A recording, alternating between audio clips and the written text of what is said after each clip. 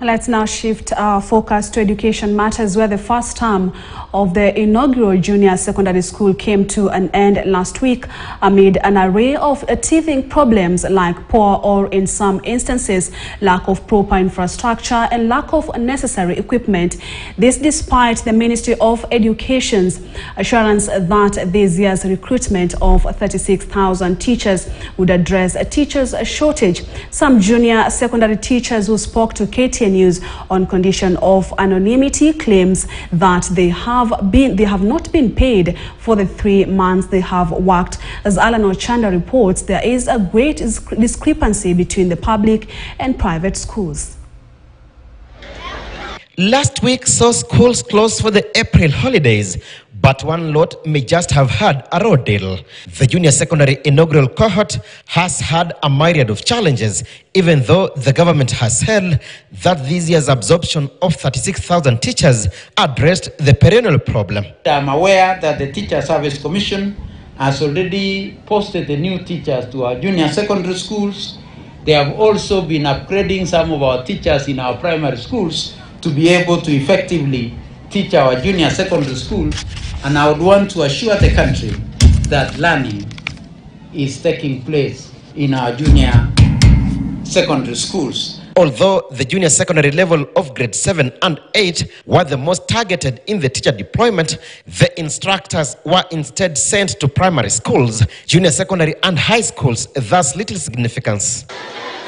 The junior secondary learners are supposed to be taught 14 subjects, but the deployment of 2 teachers per school spells doom.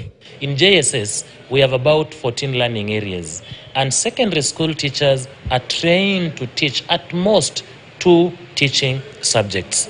Most of our schools, about 70% of junior secondary schools, had humanities teachers deployed. These humanity teachers are teachers teaching basically history and religion, teaching geography and Kiswahili.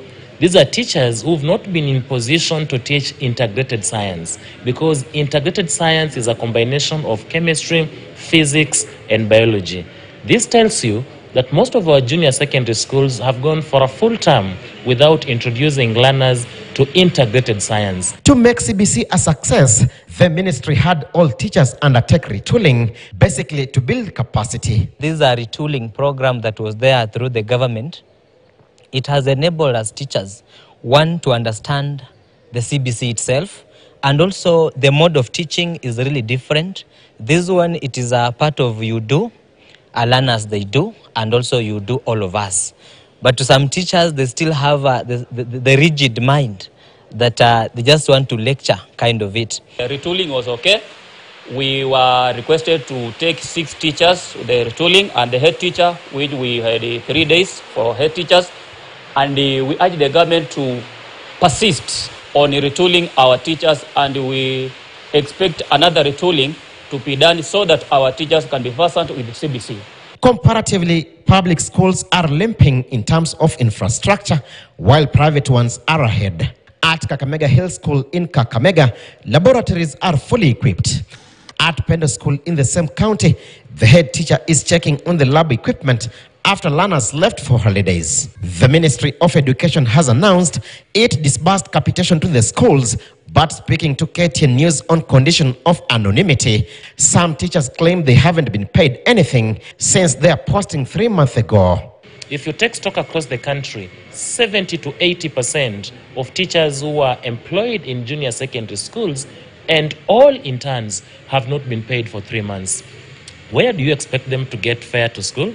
How do you expect them to feed themselves? Because junior secondary schools have no lunch program for teachers. How do you expect them to live to the common decency associated with the teaching profession? Alan Ochanda, KTN News.